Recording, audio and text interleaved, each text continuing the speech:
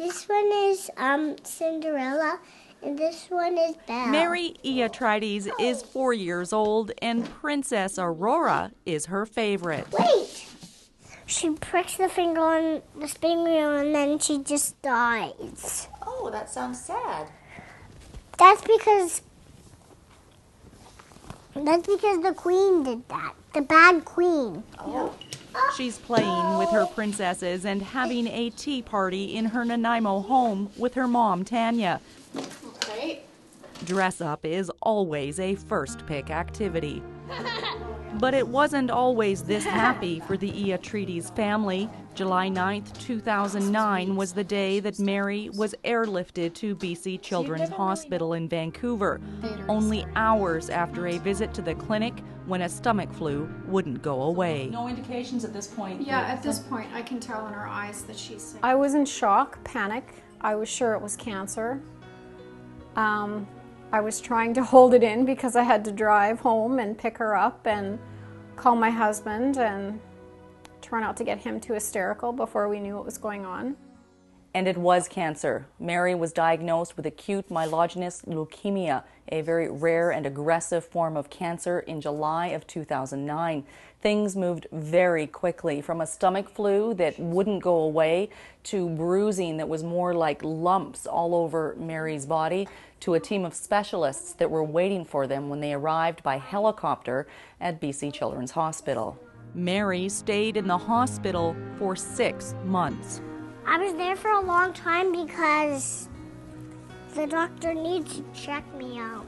Yeah, to make sure you were really, and you're healthy now, aren't you? Yeah.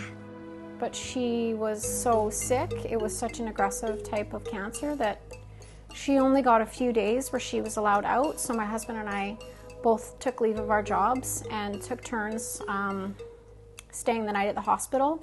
So one of us would stay at the hospital and the other one would go to Ron McDonald House and get sleep, because the one at the hospital typically didn't get a lot of sleep because she was so sick and throwing up and fevers and nurses coming in throughout the night, doctors coming in at all hours. Just a minute.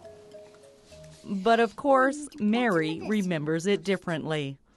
It was only me, alone. But we had some amazing people around us, like the doctors and the nurses at Children's were just amazing. Because we were there every day, 24 hours a day, they became like family by the time we left. We were happy to leave, but we were sad to say goodbye to our friends and Mary's favorite doctors and nurses. And to say it was a challenging time for the Iatrides family is an understatement, of course. Tanya says that she can tell her story, but the only people who can actually understand it are the ones who go through it. Yeah, okay, there you go. And then came the Make-A-Wish Foundation. The Iatrides family were nominated to receive a trip to Disney World. Tanya thought the foundation was there to grant children their last wish. And it's not. It's for any child that has a life-threatening illness. And yeah, when we found we were nominated, it was pretty exciting. It's not a trip that we would have been able to do on our own. The trip was in February, and it was a celebratory one. We know we're so lucky. We know that we are just so blessed. Mary was declared 2 years cancer-free in January of 2012. She still has regular checkups at BC Children's Hospital, but as you can see, Mary is a happy and vibrant 4-year-old girl, and Tanya is expecting her second baby this fall. I'm Kate Bergen for Shaw TV in Nanaimo.